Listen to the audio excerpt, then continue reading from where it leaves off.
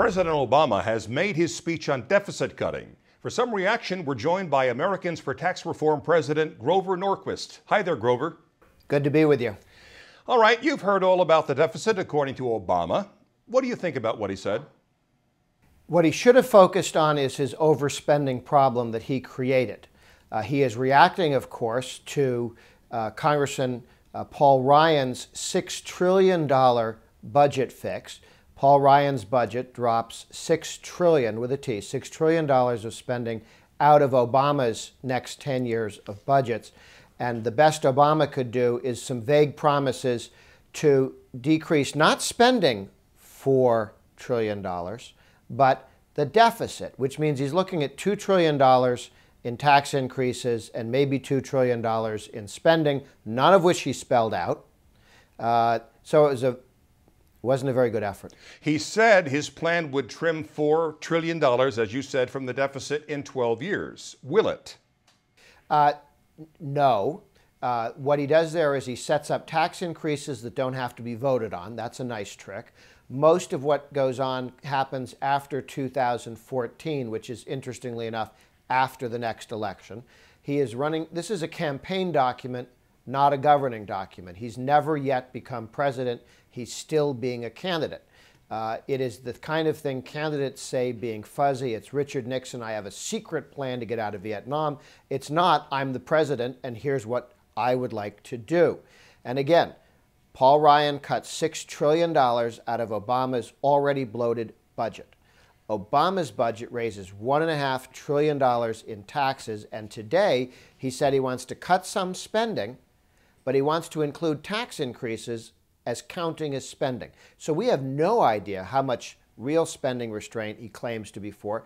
It could all be tax increases, given his definition of tax increases as spending cuts. Okay, he wants to raise taxes on those making over $250,000 a year instead of leaving their rates at President Bush's levels. How much of a dent will that realistically make in the deficit? Well, it'll raise taxes a great deal. It'll make the deficit worse because if you raise marginal taxes, you slow economic growth. A lot of the damage to the deficit during the Obama years came from all of his overspending, his threatened tax increases, and the many tax increases he passed as part of Obamacare, his government takeover of health care. So when you raise taxes, as the Greeks learned and the French learned and the Spanish learned, you slow economic growth and the deficit gets worse, not better. House Republicans led by Speaker Boehner say tax increases are a non-starter. So is Obama's tax increase plan just tantamount to tossing a bone to his liberal base?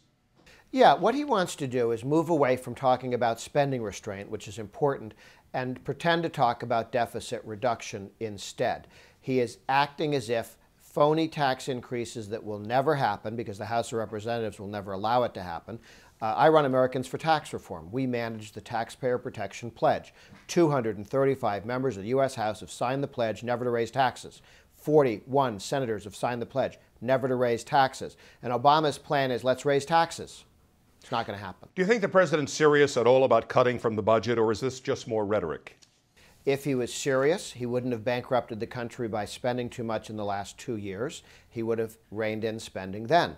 But the first thing he did when he got into office was throw $800 billion up in the air, the stimulus package, add $1 trillion to domestic discretionary spending over the decade just by increasing spending without even thinking about it. And then he came up with a series of multi-trillion-dollar new spending programs, his energy plan, which has been so far defeated, and his health care plan, which did pass. So he's done nothing but spend since he got in. Now that the American people voted against him in 2010, he's pretending that he's not for more spending. I don't believe him. Obama talked about simplifying the tax code, something you've championed for a long time. Do you think he's really serious about it? Again, he was the President of the United States for 2 years now. He had a Democratic House. He had a Democratic Senate. He could have done anything he wanted, and the only thing he did is raise taxes and make the tax code more dangerous and more destructive and more complicated. Why do you believe that now that he doesn't have the power to do it, why do you think he wants to do it? During the first part of Obama's speech, he in essence blamed Bush again, mentioning 2 wars and an unfunded prescription drug program. He says he found himself deeply in debt when he took office. In your opinion, is he blind to the record and some would say reckless spending of the Democrats who controlled Congress until 3 months ago, spending packages which he, Obama, signed? Yes, most of this additional spending was his doing. When he talks about the wars in Afghanistan and Iraq, they're not wars anymore, they're occupations, and he's the one who tripled the troop strength in Afghanistan. We're spending $110 billion a year sitting on top of Afghanistan because he decided to do that, and there's no end in sight. That's $1 trillion over the next decade that he decided to spend.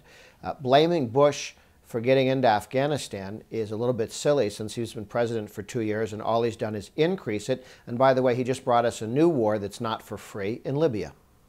Grover Norquist, as always, thank you so much. Thank you. And thank you for watching Newsmax TV.